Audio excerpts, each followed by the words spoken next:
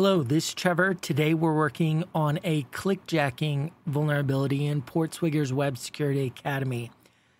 This is the first clickjacking vulnerability. It's a basic clickjacking with CSRF token protection. There's a login functionality and a delete account button that is protected by CSRF. A user will click on elements that display the word click on a decoy website. And we need to fool the user into deleting their account. We have an account we can log in as, and we need to use Chrome. Or at least that's what they're using, so sweet. Please remember to like and subscribe. Leave a comment. Let me know how I'm doing. Let's take a look and see what we're dealing with. So, Wiener, Peter.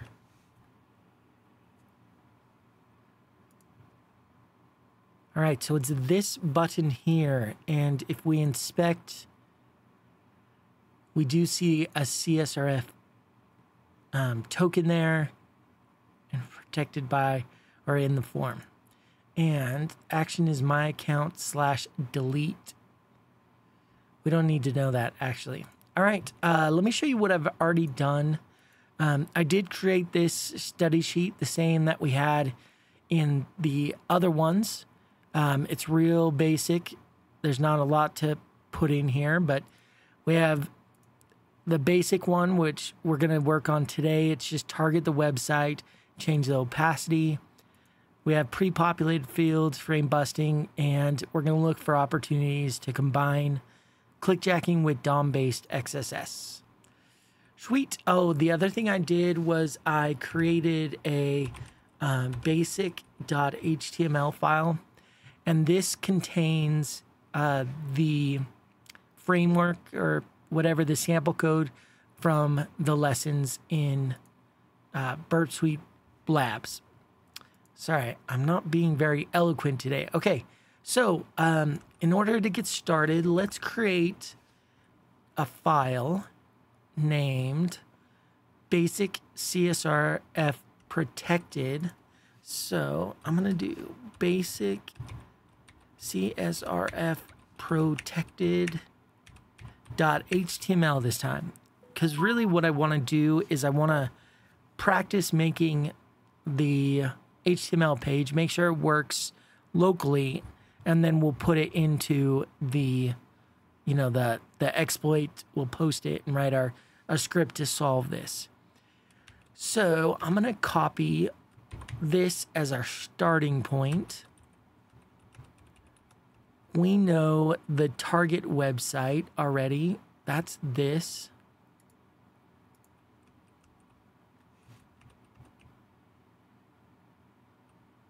So I'm going to put that there. DT there.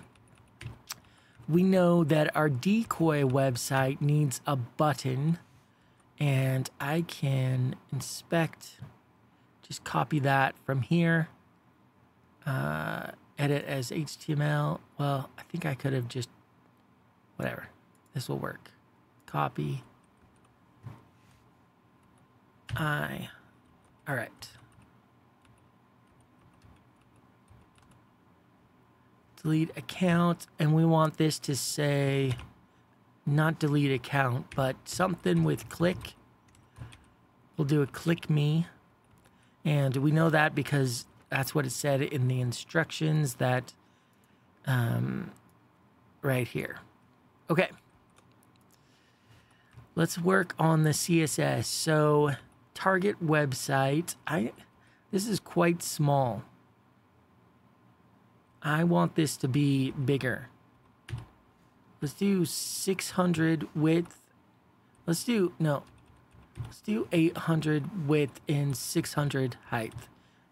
See how that looks.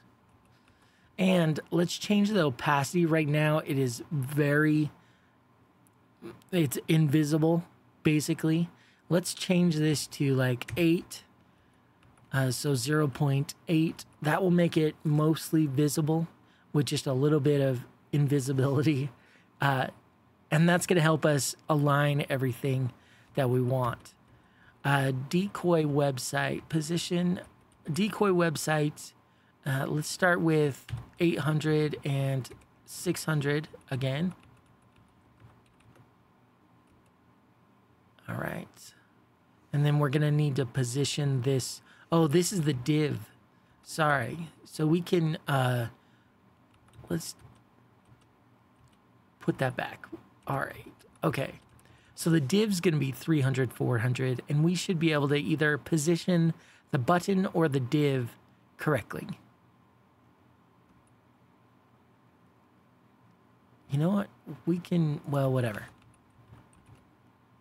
This should at least give us something. So now we need to open this. Let me go here and go File. I want this one. Yeah. That looks good. So I want to position this button right here. But why is this? This should be. See how this is highlighting? I think we've got our Z orders wrong.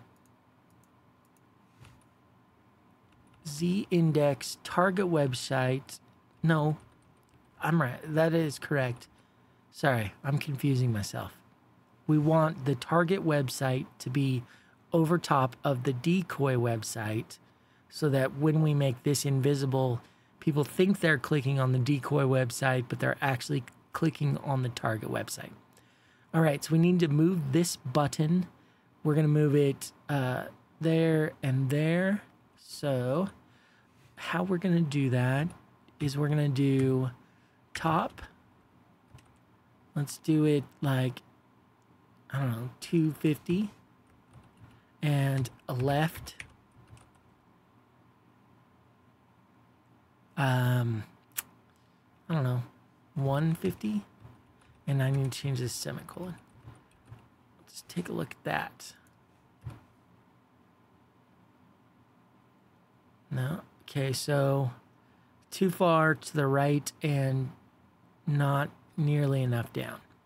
So we'll double the down, 500, and change this to like 80.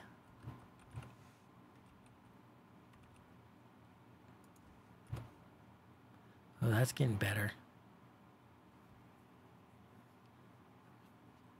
We'll move it just a little bit to the left and a little bit up and call that good. 70, I don't know, 77. Let's do 77 and a little bit up. So we'll do 495.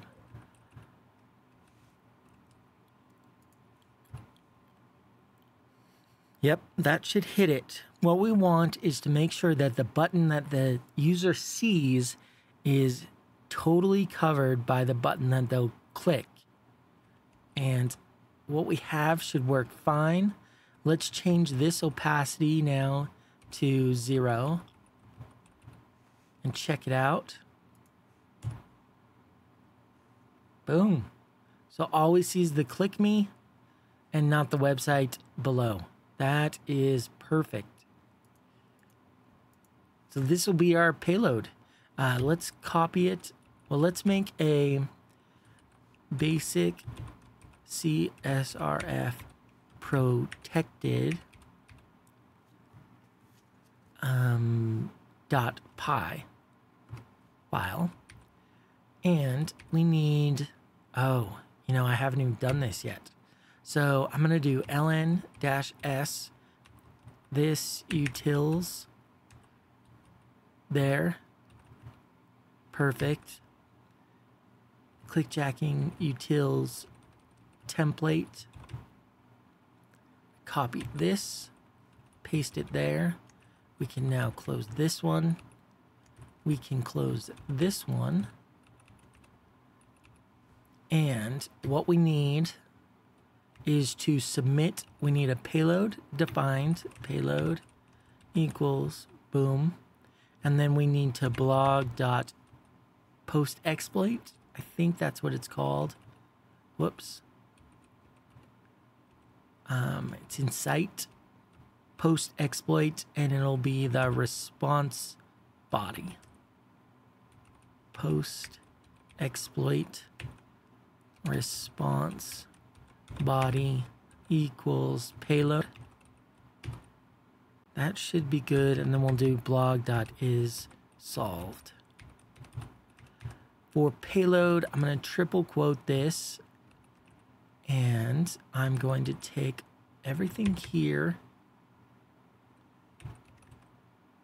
and paste it. I do want to do an F string for the target website account, or the URL. So I'm going to do F here. That means that things like this, I need to double.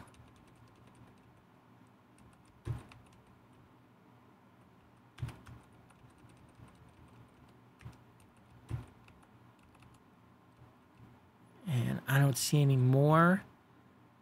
Now, here's where I want blog.base URL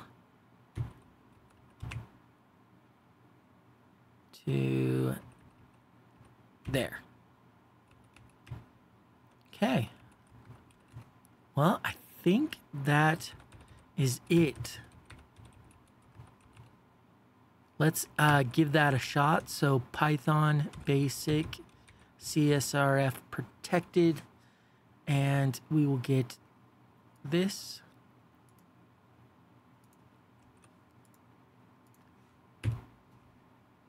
See how it goes.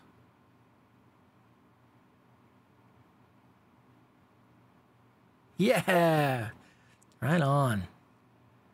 All right, so that was it. So just to recap, we created this website, and that our website was basically included an iframe of our clickjacking target, which was the My Account page and specifically the delete account button on that page. So I put the iframe of that page in our page. And then in our page, we created a button named Click Me in a div. In the div, we use CSS to move it into position. Once we had it all set up, we changed the opacity of the iframe to basically 0. So it was basically invisible. We had it high just to make sure we had everything lined up. And then we made it basically invisible.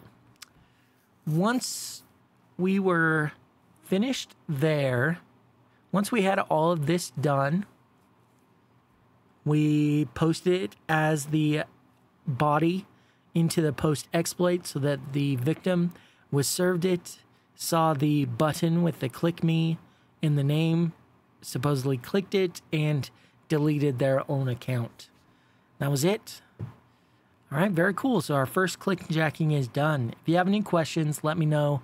Otherwise, I'll see you in the next one. Thank you so much. Goodbye.